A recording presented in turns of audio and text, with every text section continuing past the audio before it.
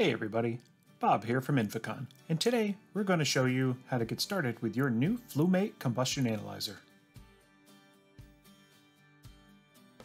Inside the carrying case, you'll find a flue gas probe and hose assembly with a built-in water trap, manometer pressure hose, AC wall charger, and a USB cable.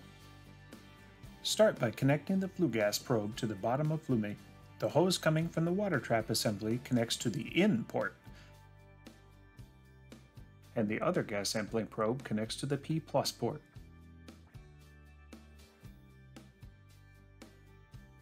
The temperature probe connects to the T1 port.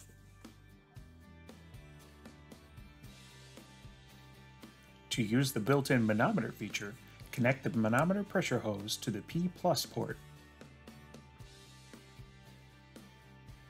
You should charge FLUE before its first use. A full charge takes about 6 hours.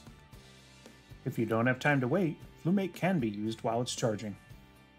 It's good practice to turn FLUE on outside to ensure a baseline carbon monoxide level of 0.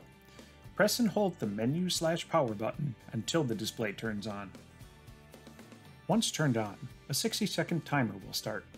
During this time, FLUE will sample clean air to set a 0 point and take an ambient temperature measurement, which will be used as the primary air reading. When finished, FLUE will display the ambient temperature reading. If you're working on a high-efficiency furnace, select Keep to use this outdoor air temperature for your analysis. For atmospheric equipment, enter the building and select Repeat near the furnace to reacquire an ambient air temperature inside. Next, ensure your indoor work environment is safe by checking the ambient CO level. In the menu screen, select Sample Type, and then CO Air. Monitor the CO level as you walk around indoors. You can save or print the results of the ambient CO analysis if you wish. Turn the heating system on and let it go through its startup process before testing combustion. The operating manual for the appliance should list the acceptable thresholds for draft, excess air, carbon monoxide, stack temperature, and other relevant parameters. Have these handy during combustion analysis. The air-to-fuel ratio is key to achieving complete combustion. Understand the stoichiometric combustion curve to optimize the heating system's efficiency. Introducing too much air or fuel will result in incomplete combustion, reducing the efficiency.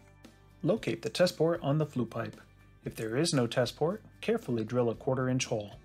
Keep in mind that dropping debris into the fan can damage it. Follow the manufacturer's instructions for the recommended location.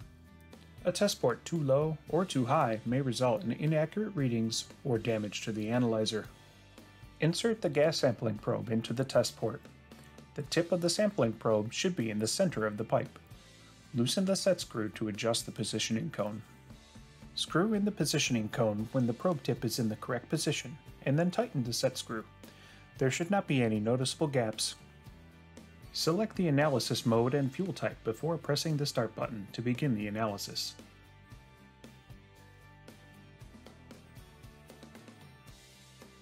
On the screen, you'll see readings like oxygen, carbon monoxide, carbon dioxide, system efficiency, losses, and flue gas temperature. When finished, remove the sample probe and any other connections. Use caution as the sample probe and flue stack can be very hot. You have the option to save or print the analysis report. If Save is selected, FLUE will save the test results locally on the device. Print allows you to print the test results with a Bluetooth printer or generate a unique QR code you can scan to quickly transfer the analysis report to the FLUE mobile app. Both of these options allow you to keep a record and share documentation. To connect the Bluetooth printer, start by making sure the printer option on the print screen is on. Then select Pairing Bluetooth. Turn the printer on and select Start. Select the printer once it's detected and FLUE will start the pairing process. A message will appear once pairing is complete. Hold the menu/power button to turn FLUE off. A 60-second purge cycle will begin to remove any remaining flue gases from the instrument and hoses. Note that you should avoid turning FLUE off with the probe still in the flue. To remove any residual condensate, disconnect the hose from the water trap and blow clean compressed air through the probe. The included manometer hose can be used to measure gas pressure. Connect the manometer pressure hose to the P+ port on FLUE and refer to the furnace manufacturer's operating manual for instructions on how to test for gas pressure. To view the pressure readings, enter the menu on FLUE, then select Sample Type and then Pressure. The water trap will collect moisture and large particulates to protect the internal components of FLUE.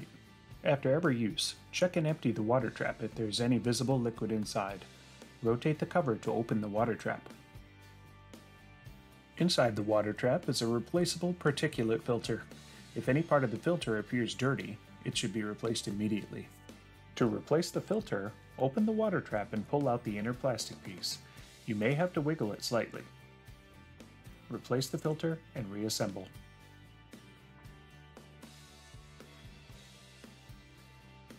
Like any combustion analyzer, FLUE should be calibrated annually to ensure optimal performance. Contact your local distributor or INFICON for calibration services, sensor replacement, and other replacement parts. FLUE is available with or without a Bluetooth printer and comes with a 2-year replacement warranty.